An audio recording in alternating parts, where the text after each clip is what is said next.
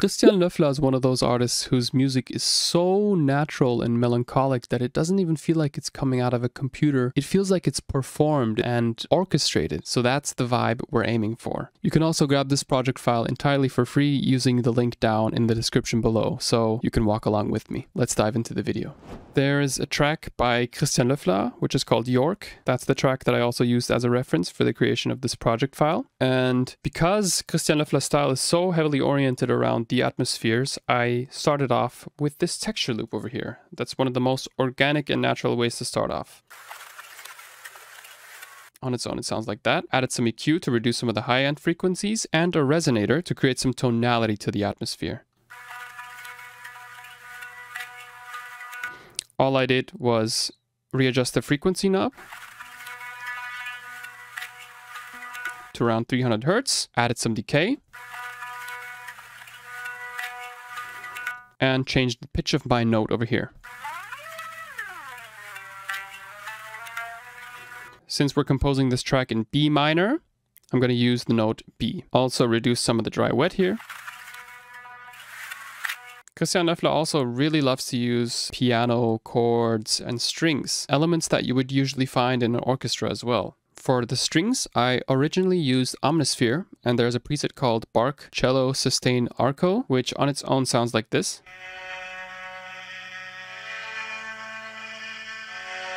Which is like a really melancholic, slow string sample. And since I'll be offering you this project file for free in the description, you don't have to have Omnisphere necessarily. You can also use this audio sample layer that I created as an addition. The only difference is that this sample has been resampled and you can use it without Omnisphere. So for this layer, I removed a lot of the low-end frequencies. I added some auto pan for some extra movement, and some filter automation for the intro, as you can see over here, and a bit more filter automation in the break, which we'll get back to later on. We're also using a reverb for this sample at about 2 seconds decay. Now we have our strings that sound like this, and our texture loop. And I also added another string layer that originally came from Omnisphere as well, called Glacier Bowing. Didn't do a lot of processing for this one, just added a bit of low cut. And I also resampled this into another layer. So on its own, it sounds like this. The resampled layer sounds exactly the same. Just to have some string element that fills the spectrum of the track every few bars over here. So our 2 string elements and the organic texture from the intro sound like this.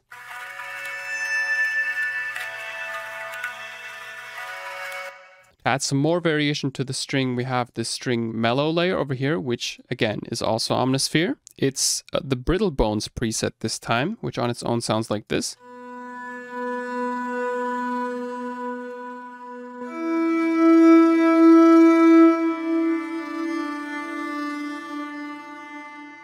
I also included a resampled layer of the strings over here. Just resampled a note and use the MIDI to draw in the notes that I want. Just removed some low end to clean up the sample a bit and removed some high end as well. Did some gain automation because I wanted some more dynamic in the sample. So the string sound almost sounds like it's going up and down. It's creating these waves of tension.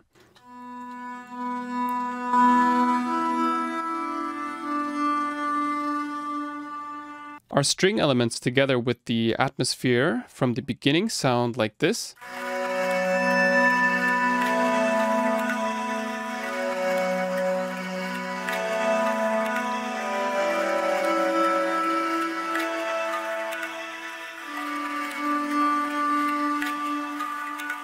So it's a really organic and mellow, melancholic feeling that we're already getting here, using these orchestral string sounds with a bit of atmosphere in the background. So let's get to the sub bass.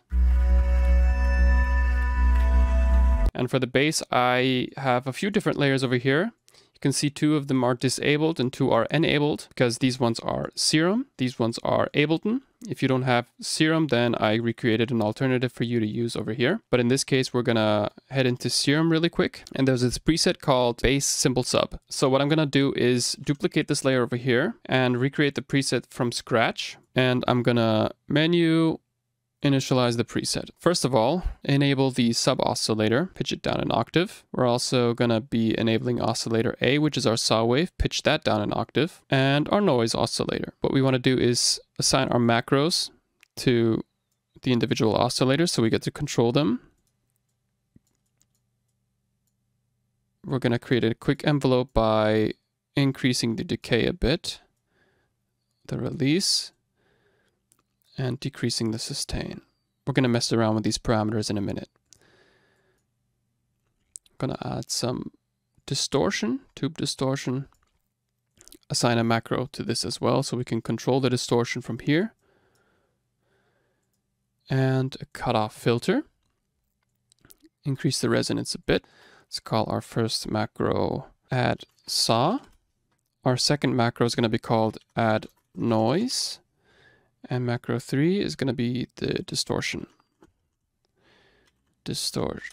Okay, so our sound on its own sounds like this. Gonna add some noise.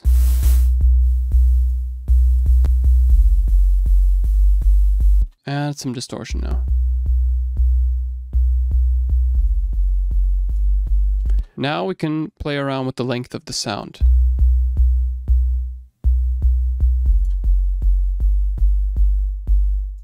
And we're also going to assign the noise and sub oscillator to our filters here.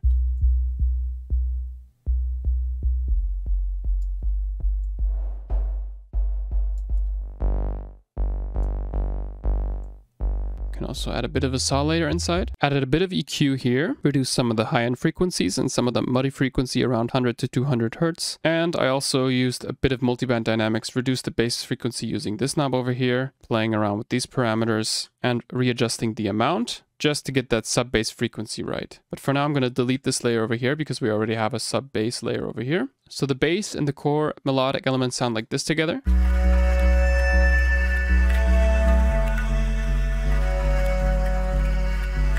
Here's the progression of the notes. I just paid attention to the original track by Christian Löffler, and he uses a melody progression or bass progression that's similar to this one. And I recreated it just by listening to the track, and just paid attention to what fits the vibe the most. You can see another layer over here called sub-harmony. This is something that Christian Löffler likes to do a lot, is he duplicates his bass layer and Control D, and you can see this layer is basically just the same layer as this one, just pitched up 1, 2, 3, 4, 5, 6, 7, which is a perfect fifth, and another octave. So by holding Shift arrow up, we pitch that up an octave, which makes 19 7-tones in total. Dope. Really, really cool effect that adds so much more texture to the bass frequency. Since we don't need the low end frequency over here, we only need the harmonies. I removed a lot of the bass over here and some of those high frequencies in the intro. So you can see there's a bit of an automation going on. I wanted more of the white noise here, less of the white noise in the intro. Some reverb, and together with the strings, this sounds like this.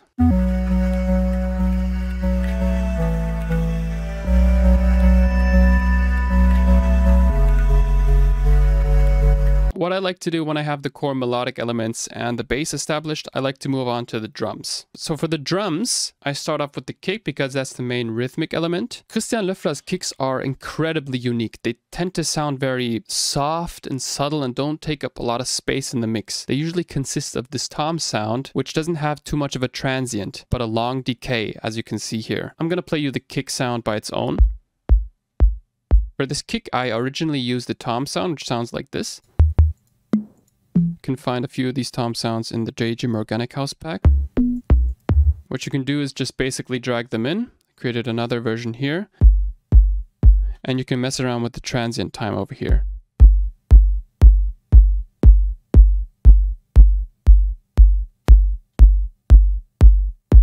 To get your kick right. But for this example, I'm going to be using this kick. So the sample that we're working with sounds like this.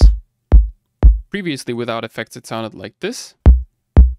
First of all, I removed some of the low end frequencies around 150 to 200 Hertz and a bit of that clicky high end over here.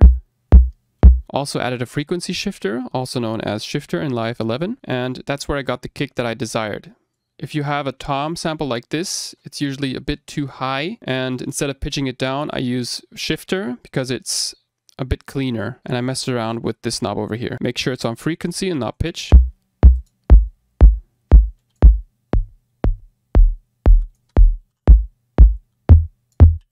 So we went from this sample to this. Made it a bit more kicky. After that, I added a utility plugin just to take out the bass from the mono spectrum here. This is a trick I like to use to reduce the amount of bass in the stereo field just to keep the mix clean. And you can see there's a bit of automation going on here. So in the intro, I removed some of the bass frequencies and the clickiness, and I added it back in the drop part here. So our kick with the rest of the elements that we have so far sounds like this.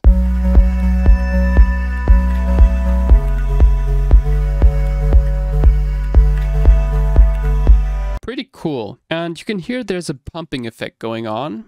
This is also known as sidechain. For that, I added a compressor on the bass channel, as well as another compressor on the sidechain ducking channel. So every element besides the drums, the core drums, are actually going into the sidechain channel, and whatever's going in here is being reduced in volume by the kick. So we get that bit of a pumping effect. So I have a bit more sidechain going on for the bass and a bit less for the rest of the track because I want the bass to be more precisely tuned to the kick. It's really important that you don't go too crazy with sidechaining here because Christian Löffler has a really natural style. He doesn't have that classic pumping effect that you would hear in other genres. His style is a bit softer and more lush, which is why you don't want to have a lot of sidechain in your tracks. So feel free to mess around with this threshold knob over here to get that sidechain right.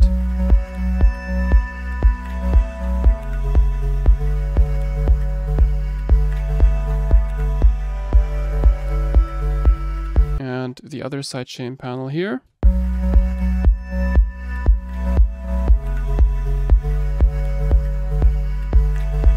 You see there's just a bit of gain reduction going on, just around like 2 or 3 dB. So make sure you keep your sidechain soft. That's really important if you want to nail his style. Then I added some shakers here.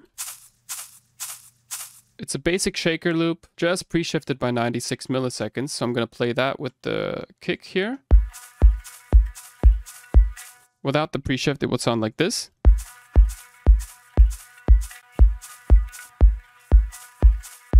Just messed around with the timing until I had the sound that I desired. You can see there's a plugin loaded here called Retro Color. This isn't entirely necessary. It just helps you get that gritty sound, adds a bit more noise, wobble, and inconsistencies to your sound. So with Retro Color, it would sound like this.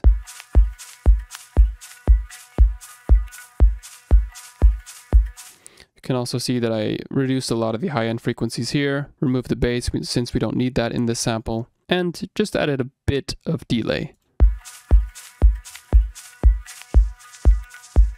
It's almost unnoticeable, but these shakers together with the kick and the rest of the melodic elements really fit well to each other. So I'm going to play that for you.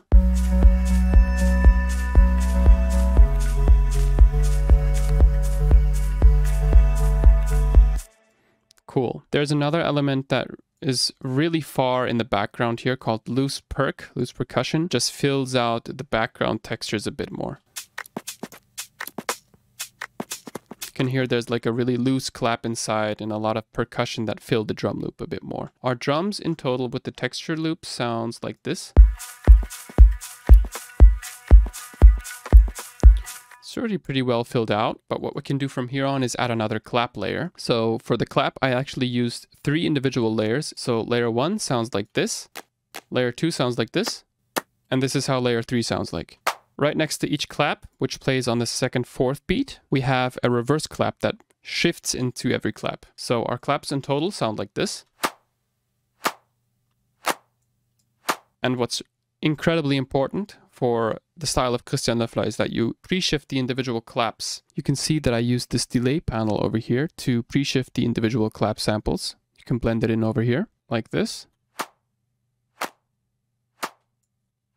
And I also messed around with the individual timing of the clap in here. So if you zoom in, you can see that every clap is slightly pre-shifted. It's not exactly on beat. This is an incredible tool if you want to add more organicness to your track. if you want to create the reverse clap layer, you can hit Control T, hit resampling, record input. And what we're going to do is record our claps, hit R to reverse.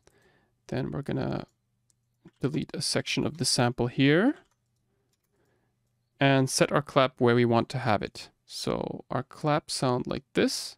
This would be too much of a sweep effect, so I'm going to crop the sample a bit more. This is perfect. Select this section and duplicate it. If you want to be really advanced, you can also pre-shift this reverse clap layer on every single beat. So this one's perhaps a bit more here, and this one would be pre-shifted a bit more like this, and our claps would sound like this. So you get that sweep effect every time the clap hits, which is a really great trick as well. So our drums in total with the loop sound like this. Our last drum element would be the hi-hats, which together sound like this. Pretty simple, not a lot going on. We have a main hat, just added a bit of EQ8 to reduce some of the high-end frequencies. So there's this plugin called Velocity. So if you head into Velocity over here inside MIDI effects, there's this plugin or this preset called Total Random. I just loaded it in over here. And what I did is I messed around with this random knob just to get different velocities of the sample playing each time. So every hi-hat has a different tonality to it, or velocity. And I also messed around with this LFO plugin here, which you can find in Ableton as well. It's a Max for Live extension, or Max for Live MIDI effect. And what you can do is assign this knob here to any parameter of your liking, and this adds more movement to your sound. So in this case, I added it to the attack, so every single attack of the hi-hat sounds different. In this case, it's really subtle, almost not noticeable at all, but I like to add small little shifts like this into the tracks to create more organicness and more of a loose feeling. There's another layer, which is the same hi-hat duplicated. This layer is called hi-hat pitched. Basically the same sample, just pitched by 12 semitones, so an octave. I have the same effects over here and added some resonant frequencies using EQ. So hit Alt and drag our EQ. So we have this little boost here. This enables you to get a really tin or metallic sounding hi-hat. So our hats together sound like this. And our drums in total sound like this. With the bass.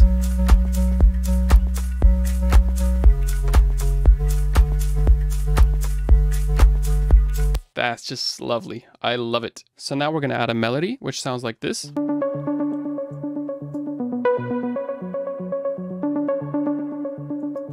For this, I added a preset called Saw Pure Muted Bass, which you can find in Ableton. So if you type in Saw Pure Muted Bass, you can head into Instruments and find this under Analog and Bass. So I just used that for the creation of this pluck. It's a really short pluck synthesizer that I like. You can see there's a MIDI progression. And I went into my Lotus Tunes Daydreamer pack and dragged in a MIDI file over here. I just dragged this on here, and you can see I messed around with the pitch over here using this MIDI pitch effect. Without the arpeggiators, the sound would sound like this. If you want this to play the chords, then you can just increase the amount of voices here. But since I only want the pluck, I hit this back to mono, and I added an arpeggiator, which made it sound like this.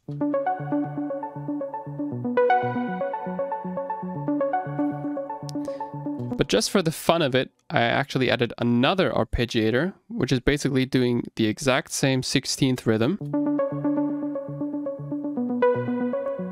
But it just adds a bit more randomness to the notes. So if you're bored of using one arpeggiator, just duplicate it and see what comes out. For this layer, I added a bit of low cut, reduced a bit of the high frequencies over here, and added some reverb as well with a decay of 3 seconds, and also an auto filter for some high cut automation here. You can see in the break, we removed some of the high frequencies, so it goes down.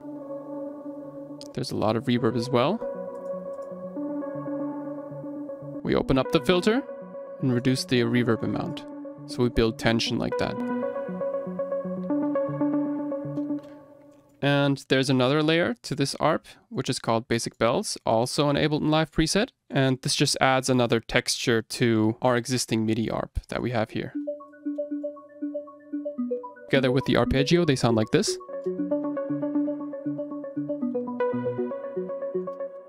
I added some OTT to bring out the high frequencies here. So without OTT, it will sound like this. Just a bit of OTT going on. Removing some of the low end frequencies, emphasizing the highs. And we also have a bit of a low cut automation here right before the break hits. So I also added a couple of transition sounds over here that sound like this.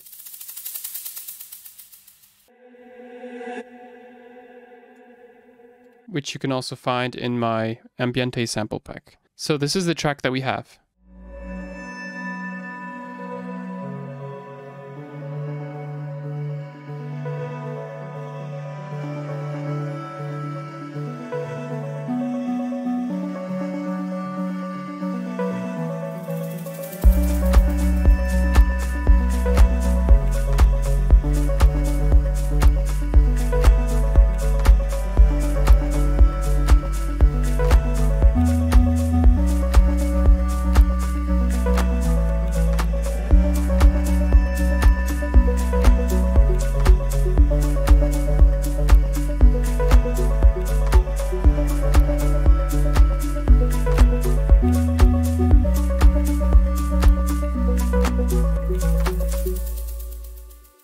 So that was the track inspired by Christian Löffler. If you like this video, feel free to hit that like and subscribe. It helps my channel grow and it always helps me provide you more content like this. Remember that you can also grab this project file for free using the link down in the description below. And if you're also interested in sounds that sound like Christian Löffler, deep organic house, you can also check out my Daydream Organic House production suite. So feel free to do that using the link down below. And as always, thank you for watching. Have fun producing. Peace.